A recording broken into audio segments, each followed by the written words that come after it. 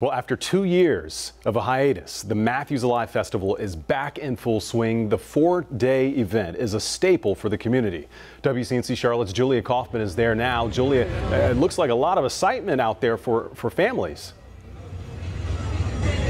There sure is, Fred. In this past hour, it's gotten jam-packed. It's been crowded all day, but we're really seeing it pick up. I think now that the sun is going down and it's getting a little bit cooler. And let's be honest, the real reason most of us come to these festivals is the food. I mean, check this out. We've got turkey legs on the grill. We've got chips, funnel cake, of course, can't forget that.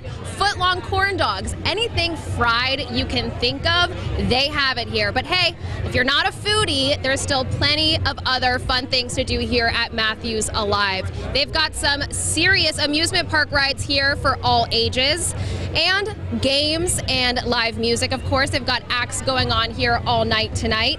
16-year-old Kennedy, I spoke with her earlier. She told me she is having so much fun today because it's her first big festival since before the pandemic.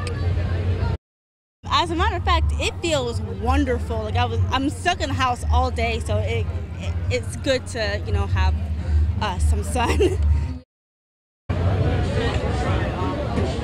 Well, all of this fun and the live music goes till 10 o'clock tonight, but if you can't make it today, they've got a jam-packed calendar tomorrow and Monday as well. So, Fred, I'm going to go order some food, so I'll send it back to you for now. Yeah, and bring some food back to the station, too, now. Don't forget about that.